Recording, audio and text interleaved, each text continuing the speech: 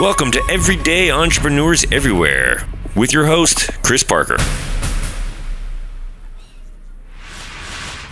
And welcome to Everyday Entrepreneurs Everywhere. This is Chris Parker, and perhaps you've noticed something different if you're watching on video, that my beard is gone, and we are now in Movember. If you have watched the episode with Michael Fisher, the head of Movember Europe, you know what that's all about. I urge you to go look at that. Movember is a global campaign raising money and awareness for men's health issues and men's health around cancer issues, prostate cancer, as well as mental health. So please go to Movember.com and see how you can get moving and get involved.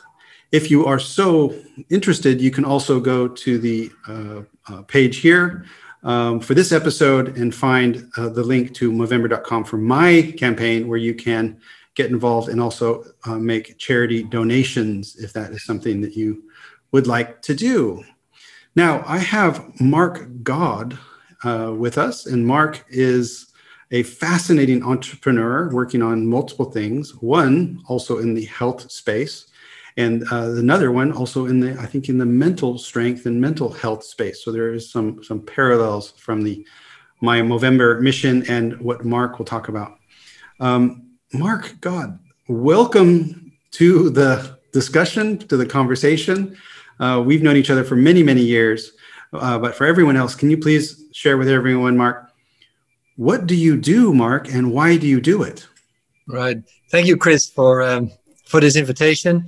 It's really an honor to be able to be on your podcast. So thanks a lot. So what is it that I do? That's always an interesting question, of course. Well, let me talk about what I'm fascinated with first. And that is, I'm fascinated about growth. You know, how can me, myself, but also the people I work with, my clients, my friends, my environment, how can we, grow and continue to keep a beginner's mind, to learn, to explore, to wonder, and to grow through experience, through, maybe reading, learning from others. So what I do is, I'm an explorer of life. I try to enjoy life to the fullest and grow in the process. And I'm also in my work helping other people to do so. And I do it in different ways. You already spoke about 2 dimensions, the health space, physical and mental health. So basically, I've got 2 activities. One is a business, which is called Fit20. It's a franchise, a global franchise. We're active in 9 countries now. And I bought about 5 years ago the license for Belgium and Luxembourg. And it's a personal training franchise. So we have, let's say, micro studios in which we receive clients once a week with a personal trainer. And we give them a high intensity training in slow motion. So in fact, it's a strength training, and we bring them to the limits of their abilities. And if you do that, and that's not so easy to achieve, but we try to do that. We have a good system, we think.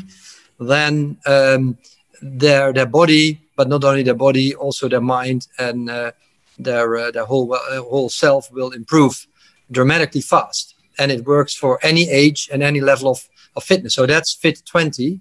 I bought a franchise and I'm now building that out in Belgium and Luxembourg. And then the other element to growth is I'm a business coach, a leadership coach, where I work with my clients and they can be corporate executives, they can be entrepreneurs, or even individuals, self-employed individuals, professionals. And I help them to, with simple techniques, to manage their energy, to manage their priorities, and to get the most, to make the most out of each day, and do it such that all areas in their lives work. So not only work, the business, but also their relationships, their health, and their purpose, their passion, and of course their work. So, and I'm fascinated with that. And I learn as much myself from working with my clients as they do from me. Yeah, you are probably the most adamant lifelong learner I've ever met in my life. And I have benefited from Fit 20 and your coaching in different ways. And I think we'll get into some of the experience later on in the conversation. However, I'd like to loop back to the why do you do this? Because you are involved in many things and really focused on these two domains, which are quite complementary. What motivates Marc God?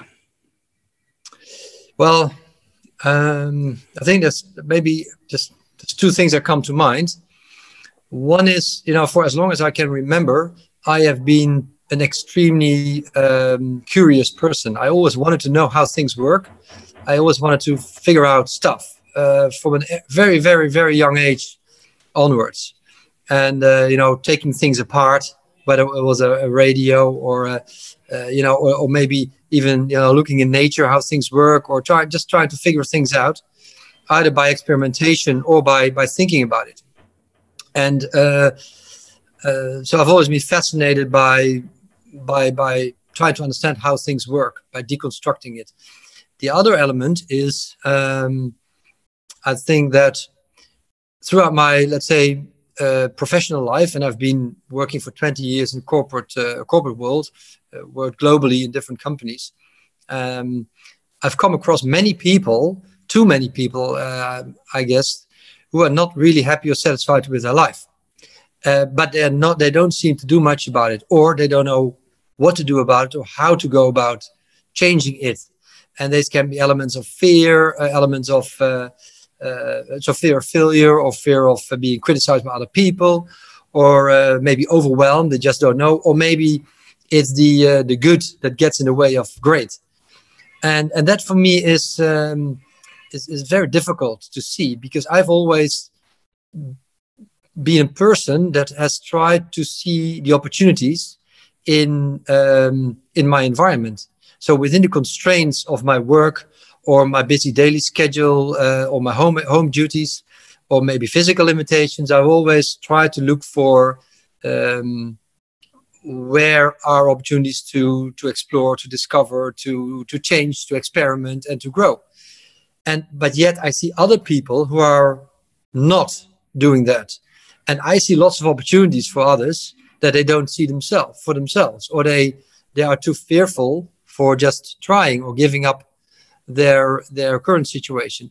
And I find it I find it intriguing, but I also find it, if it pertains to people that are close to me, I find it a little bit sad in a way. Yeah, because, we only have so many days in our lives. Nobody knows how many. The only thing that we do know is that every hour that we have spent, we won't get back.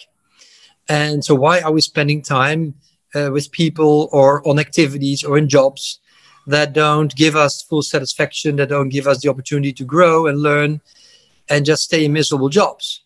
And that for me is so I can't comprehend. So the two motivators, I guess, is my curiosity and my love of life, my love of learning, and at the same time, what I see with people close to me, and also a little bit further away, as to how they are stuck, and how I think there are paths for them to a bigger, better, brighter, more beautiful life, as I call it.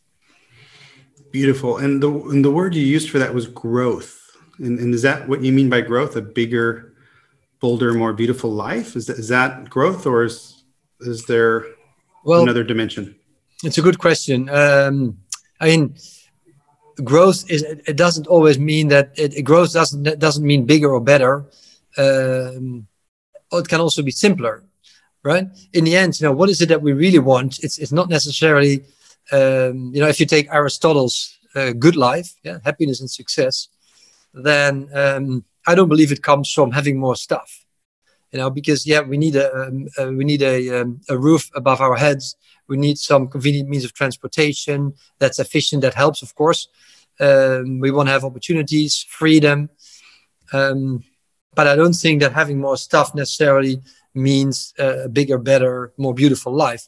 But what I mean is, if we think about the things that are really important in the end, and you could ask anyone, anywhere in the world, it comes down to the things that that are sometimes very difficult to really comprehend with the mind. I think it's maybe more sitting here in the heart. Things like beauty, creativity, inner peace, freedom, sense of freedom. Those kind of things, love, great relationships, they are things that we know when we have them. We know when they are in our lives. And in fact, now that I share this with you, Chris, I feel it in my body with the sensation that, yeah, there it is. So I think I just wish more of that, that inner joy, that inner peace, that creativity, curiosity. I wish that for everyone. And I think and first of all for ourselves, because if we love ourselves, if we accept ourselves, if we really can enjoy the small things, then that to me is living a bigger, more beautiful, better life. Yeah, beautiful. And coming back to the areas or the channels for which you bring this to life, Fit 20 is a remarkable proposition. I've been a Fit 20 customer in the Netherlands, so in Amsterdam, and that was absolutely brilliant. And unfortunately, Corona sort of put a stop to that because I'm not going to that office building anymore. But literally, it was 20 minutes a day. I don't want to go high intensity, but there's a really a progressive weights and being brought in. You have a one-on-one or a one-on-two coach. I really enjoyed getting sort of the reports to see how my strength was growing over time. So there's a visualization to it. It was absolutely brilliant. And I think in the Corona time, that is also an amazingly safe way to get your fitness in. And you have two customers, meaning you have the franchise managers or owners, if you will, and then there's also the customers of the franchise itself. Can you share a little bit about the vision behind that and how does that fit in with your ultimate life goals? Sure. I mean, health is something that we never think about until we don't have it anymore, right? It's just physical health. It's a thing that we take for granted. Maybe the same goes for mental health, but once we get older, if you just think about it, look at some of the statistics, 1 in 2 adults develops lower back pain somewhere in their life, and that's one of the most, I would say, debilitating injuries, chronic injuries that you can have, because it's something that's with you all day once you have it. And it debilitates you in your physical movement, in your creativity, in everything you can do. It works negatively on your sleep. You start to doubt yourself. So it's very debilitating in that sense.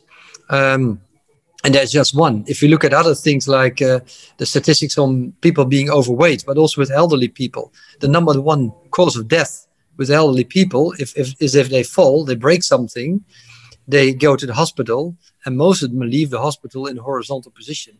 Why? Because they get operated upon, they catch a bacteria, and their body's not able to recover from that or to cure itself. Also the cost for healthcare, I think it's the second biggest expense in the Netherlands and in most other countries. Healthcare costs, it's tens of billions that we're spending on curative healthcare, and unfortunately, there's not a lot of focus given by governments or pharmaceutical companies or insurance companies to the preventative part. So, what can we do as individuals to take care of our own health, to add healthy years to our lives, to improve the quality of our lives? So, health is something that we take for granted until we don't have it anymore. And now Fit 20 just came onto my path by coincidence. It was a couple of years ago. And a friend of mine said, well, they're looking for a master franchisee for Belgium and Luxembourg. It was Belgium at the time. And later on, I got Luxembourg as well. And is that something for you? And I felt like, well, I'm not sure, because I wasn't, educated as a health professional or fitness trainer. On the other hand, it was intriguing enough to have a conversation with the founder, who is currently still the CEO, and I was immediately intrigued by it. I felt, to be the target customer, first of all, and I felt it was a solution that works in this era where we all overly busy. We know that we have to do more exercise, but we don't get to it. We're not very motivated. We don't have the time. And then here comes this guy who tells me, well, I've got this system, this Fit20 technology that is academically supported by lots and lots of research, and still new research coming out every week. And it works. And it works on a very broad cross-section of the population. And particularly for a group of people that is underserved by existing solutions. Why? Because it's a high-intensity training, and most people can't do that. They can't go to CrossFit because they don't have the physical fitness for that. But what we do, which I think is brilliant, it's a 20-minute workout, but it's in slow motion. So you are on machines.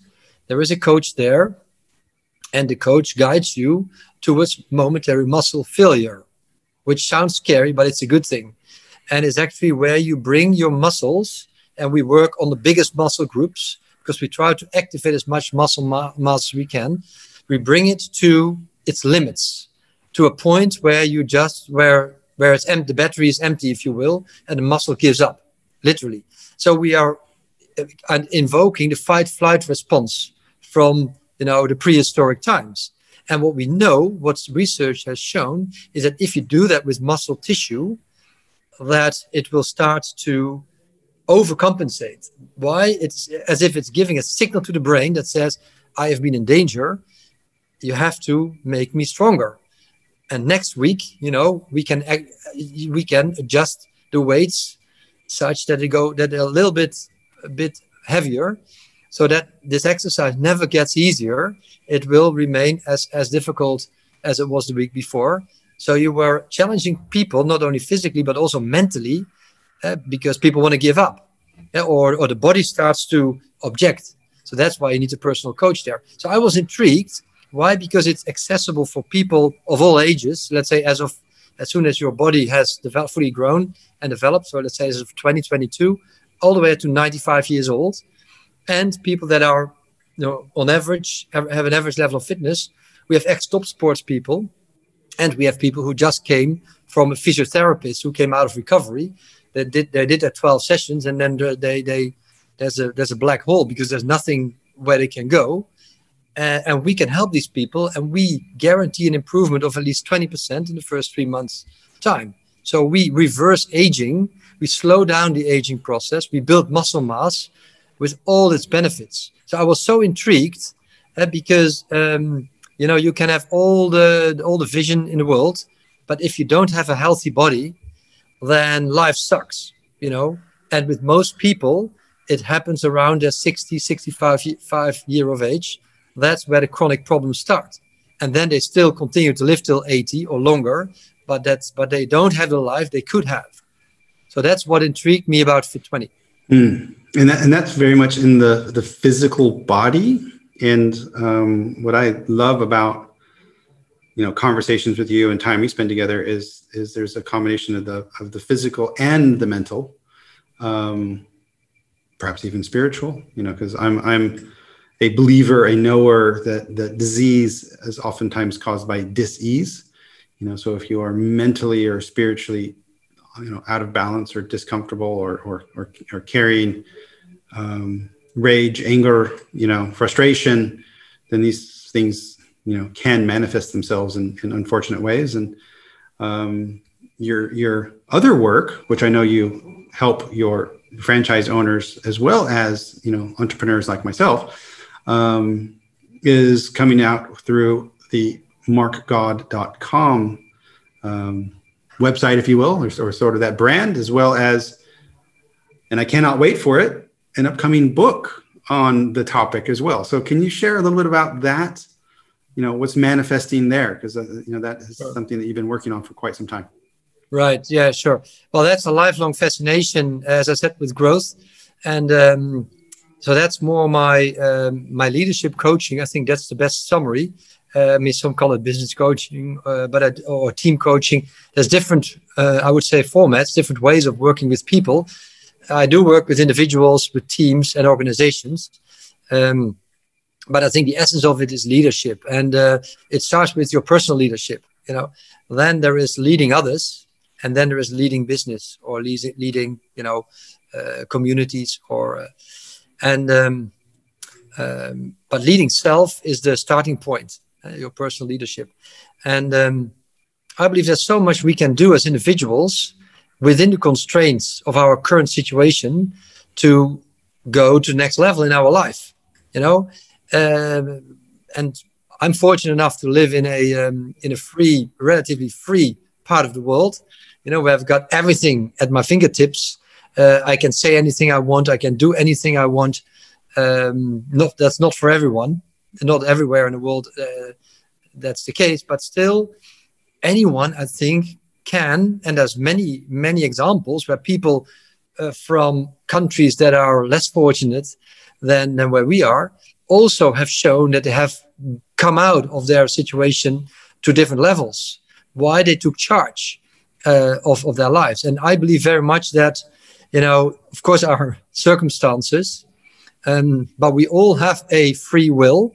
I mean, that's a conviction, a belief that we have some sort of control over what we do. We cannot necessarily control what happens to us or what happens in our environment, but we can decide how we respond to what happens. And now, what I see in the coaching industry is that I feel that it's being made, let's say coaching is being made too complicated. There's a whole industry of developing processes and systems and tools and methodologies and certification programs and what have you, promising aspiring coaches that they can become the best coach ever, you know. And then there's marketing, of course, they need to learn how to market themselves. And I want to simplify that, because I think that, you know, if I try to bring it down also with my book to some, well, I've kind of distilled my philosophy on let's say personal leadership to 7 breakthrough keys to transform my business and my life. And that is something I'm going to describe in my upcoming book, God Mode, the 7 breakthrough keys to transform your business and your life. That hopefully will come out somewhere, you know, towards the end of the year, early next year. And it's something that I've been working on for, well, at least 15 years, if not longer. And it's been, let's say, a collection of wisdom from, you know, people that I've met, from books that I've read, but also from my own experience. And I think it's time-tested principles. Lots of these concepts have been discussed by others in different ways. So I'm not sure I've invented anything new. And that's sometimes frustrating, because you're looking for, well, is creativity, is it coming with something brand new, or is it kind of perhaps repackaging age-old wisdom into new structure? Yeah, and I think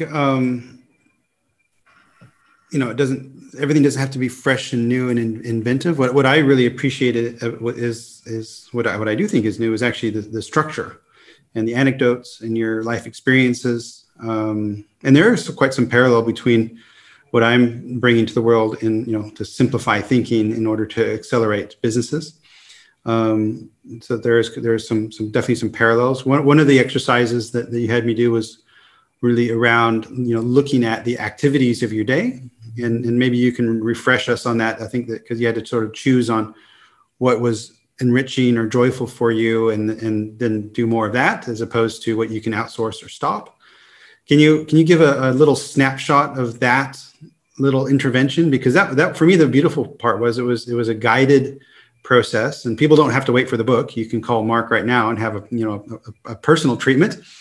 But it was walking through these 7 steps with all these little exercises. Not little, you know, maybe they're little in words, but profound in like, oh shit, thought provocative,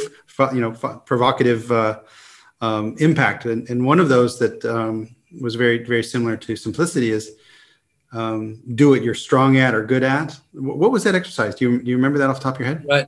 Yeah. So one of the keys, so this is key number 3, is which I call be unique. And we all know this idea that, we have to improve our weaknesses and it takes courage, because it's about doing some exploration, some soul searching, and there are different tools to where you can figure out, well, what are your key strengths. Of course, one of the simplest tools is just ask other people. So how do I show up in your life? Send an email to 15, 20, or maybe more people around you. They can be colleagues, they can be family, they can be friends, and ask them, well, if you look at me, how I interact with you, how you see me operate in the world. What are the things that you feel that I'm good at and that I should do more of? What are the things that you would suggest, well, you might stop doing that because it's irritating? For instance, continuously interrupting people or thinking that you know it even better. Why? Because out of your enthusiasm, you want to just add ideas, but maybe you have the opposite effect. And what are the things that you want I should continue doing? And so part of that exercise is getting some input, either by doing some tools like Strength Finder or Colby, which is really good, or asking others for feedback or do some soul searching. But then what's really powerful is if I ask you to make a list of all the things that you really hate doing, the things that don't give you energy, the things that you don't like doing, that don't fascinate or motivate you, just make a list, right? And these are the things that you need to stop doing. Now, some of these things have to be done, but it doesn't mean they have to be done by you. So find other people that can do these things. Now, one of the things that need to be done is for my businesses is the administration part, bookkeeping, but I hate to do it, but I love to have my books nicely done. And one of the thinking mistakes that we make is that we think that if we don't like it, if it doesn't motivate or fascinate us, that nobody will like it. Everybody will hate that task. And the opposite is true. For every task you can think about, there is somebody that loves to do that work. In this particular example, I set out to find somebody whom I could delegate all my admin work to. It's a virtual assistant. Her name is Anya. She is just, a gift from heaven. She always has a big smile when we have our weekly conversation. She says, Mark, my only job is to take work off of your plate. And then she's always joking. If there's 1 or 2 action items left for me, oh, sorry, now I've given you work. That was not, but she is doing it better than I did. She's doing it probably faster and with a big smile.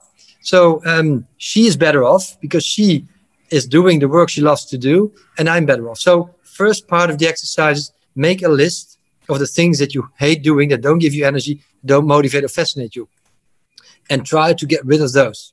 Then the second one is, well, you have a list left of things that you are pretty good at, but that are not necessarily your really very unique best ability, right?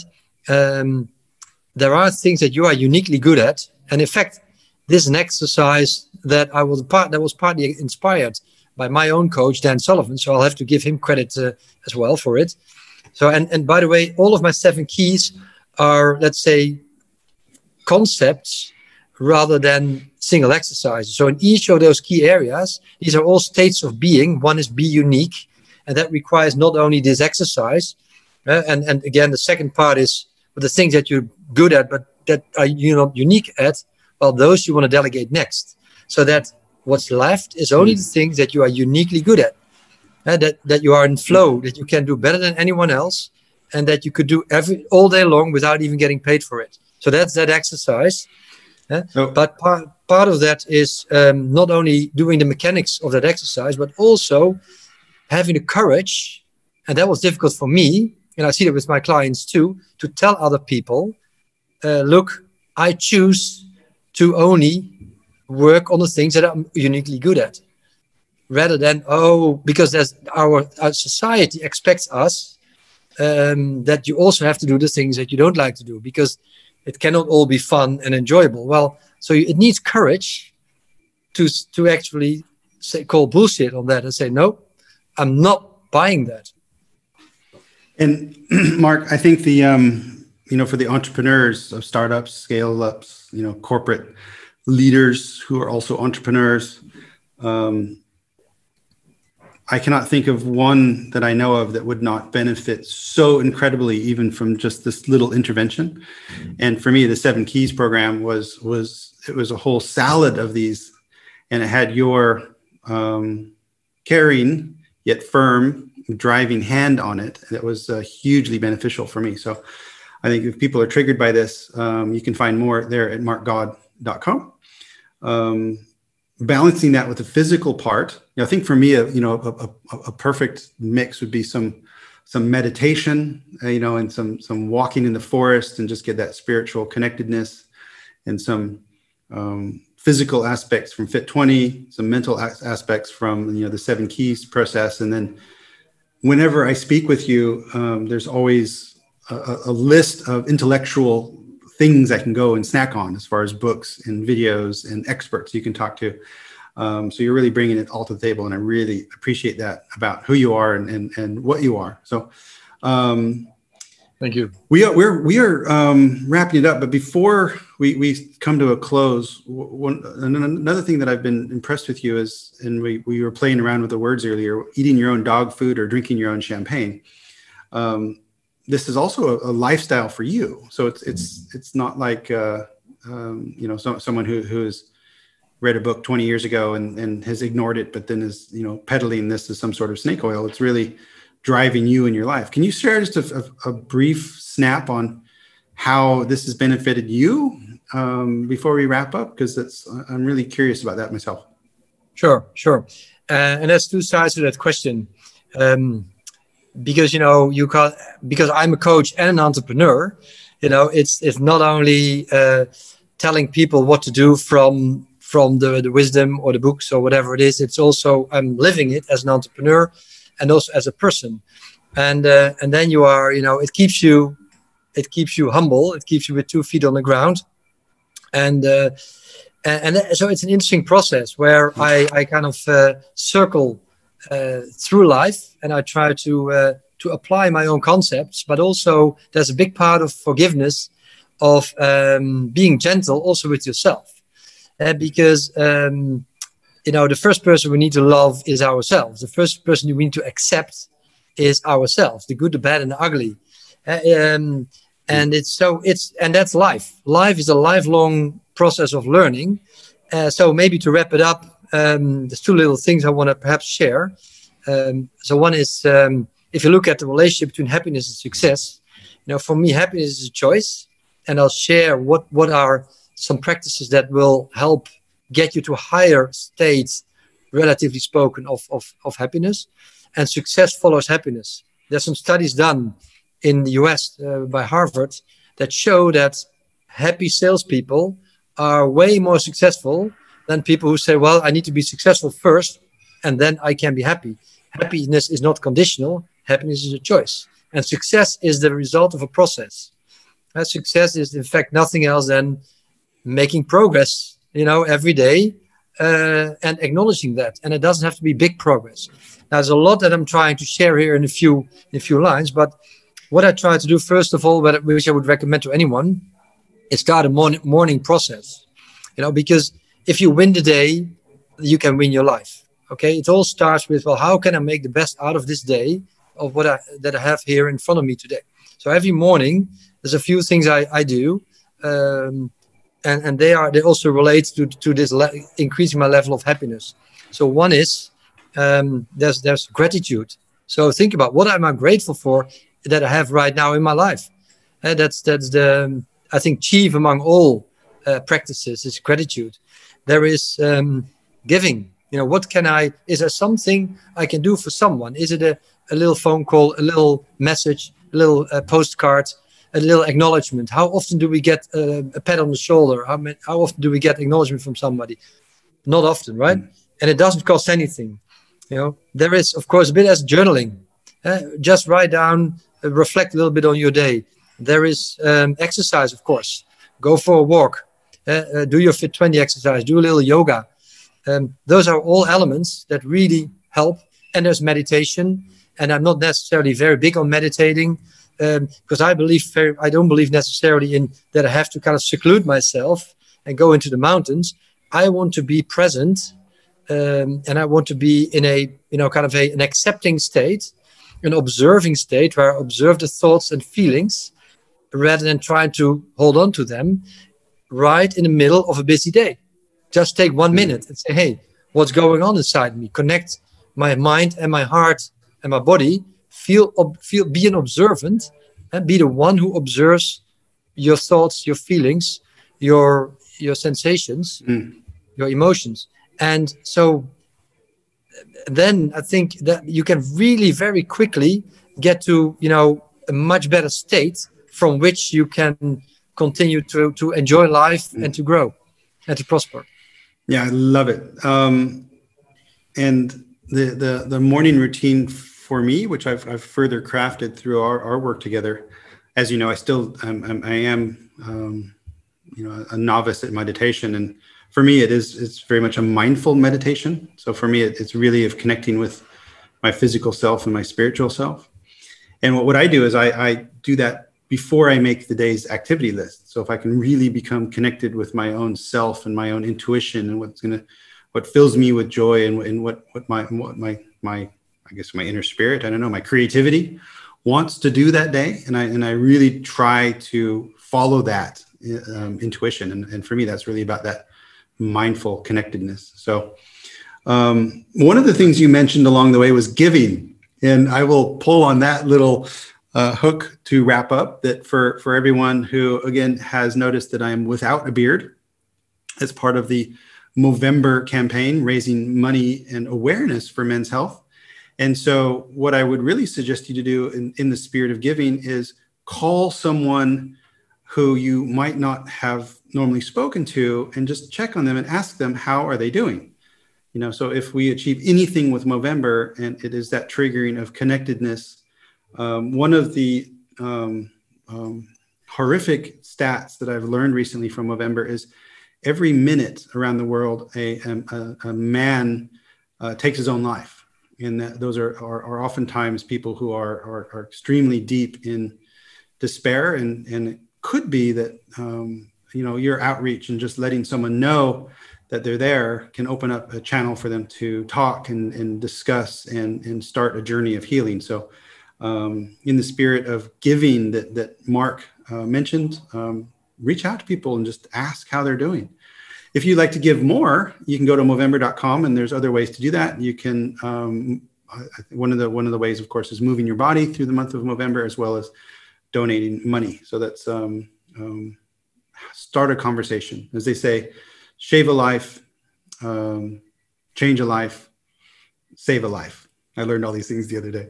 It's great. So Marc, thank you so much. If people would like to know more, go to fit20.be for the Belgian practice. Of course, there's also many in the Netherlands, as well as 7 other countries we've heard. And marcgod.com, where you can learn more about the book. And if you have been excited, and I hope you have, by what Marc is sharing, he might have some space in his agenda, because as you heard, he's quite busy to take on some personal coaching clients. So Marc, thank you so much for joining. It's been a delight. As always, thank you for giving during this wonderful conversation. Thank you, Chris. Thank you very much. Learn more at ebillion.com/podcast.